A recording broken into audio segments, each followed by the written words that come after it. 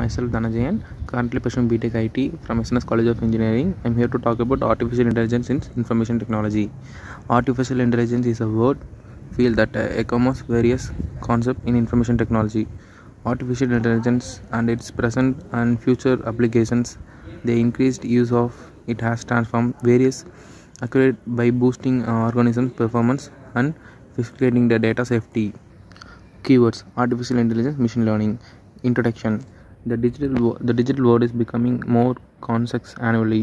Asians and research have come up with innovations in the field of technology. Significant breakthrough in digital technology in artificial intelligence. Artificial intelligence is to provide security to the data and information system. It will be significantly address how it has become issue to the human community, that is problem, and how its population will affect the future human society. Literature review: the United States of America is one of the nations that only artificial intelligence is many technology and business sectors with precedent time election. The US has innovated massive funds to develop AI in many areas such as mortality, which are essential to the nation. AI, the United States will back with after global resource in the field of technology and affection its maintain force.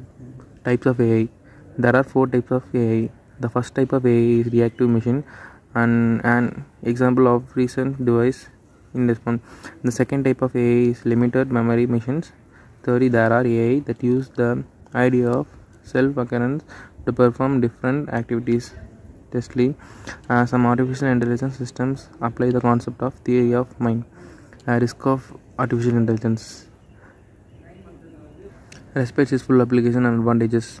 X also has its biases that king of negative impact on the full application. Artificial intelligence experience many data difficulties that tend to affect its application. Data difficulties in AI occur due to increase in unactual data, usually from various sources such as social media and mobile device.